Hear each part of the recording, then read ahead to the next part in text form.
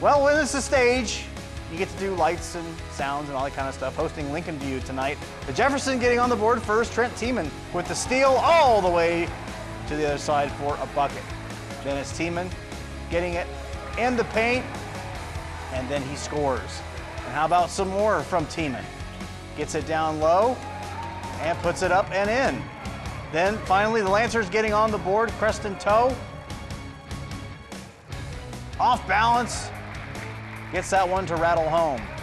Then back the other way, Levi Rohde with a three, count it.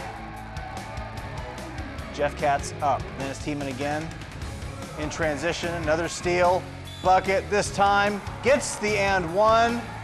Jeff Katz starting to pull away at home. Then it's Andrew Miller with the inbounds here and scores for the Wildcats. Still looking for a final in this one. And there it is. Ask and you shall receive. Delphos Jefferson with the 63-25 win over Lincolnview this evening.